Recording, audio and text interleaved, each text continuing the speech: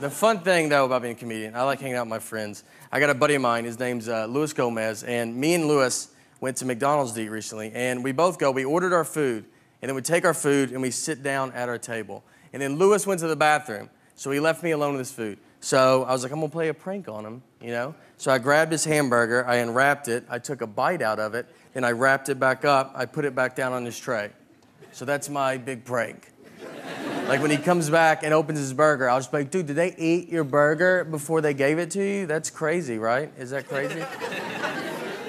It's a ridiculous prank. It's dumb, it's harmless, it should never leave the table. What should happen is Luis should just come back, he should open his burger, and his first reaction should be to look at his best friend he's sitting with, who, by the way, also dabbles in comedy, and just be like, hey, I just wanted to run this by you before I unexpectedly go freak out on this entire McDonald's. That's what I thought would go down. Just a quick, hey, I wanted to see if you touched my food the only time it was out of my sight before I try to fight a group of people that are going to be pretty confused on why they're fighting. But instead, that was the day I learned I'm friends with a lunatic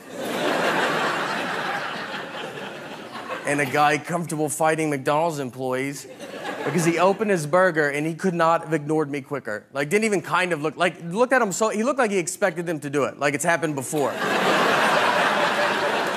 And he's like, again with this? He starts screaming at all. He's like, someone ate my burger? How about I'll fight all of you till I find out who ate my burger? So he gets up, he starts walking towards them. So now I gotta jump in. I can't believe it's working. Like, we have gotten so much farther than I thought we could ever get. I grabbed him, I was like, Luis, I ate your burger. I ate it, dude, that's insane that you didn't look at me. That's insane. So I get him to sit down, but it's already weird. Like, everybody's like looking at us. It takes like 10 minutes for people to quit filming us with their phones. And that's when it hits me. I started thinking about it. I was like, Luis, I was like, you're gonna get killed one day. I was like, you were about to go fight it. I was like, let's pretend that I'm not here. Let's pretend that someone did eat your burger that worked at this McDonald's. Let's pretend that really happened. You were gonna go blindly fight that guy. Not even try to like size him up, like see what he looks like at least. Do you really think you could beat up a guy that is apparently pretty confident in himself? That he's making burgers, he's then eating them. He's just sending them out to whoever. You don't think that guy's probably the greatest fighter of all time? I honestly think you'd walk to the McDonald's counter and be like, hey, who ate my burger? And all the McDonald's employees would just part ways. Because they know exactly who you're talking about. And in the very back of McDonald's, you see a guy standing there cracking his neck.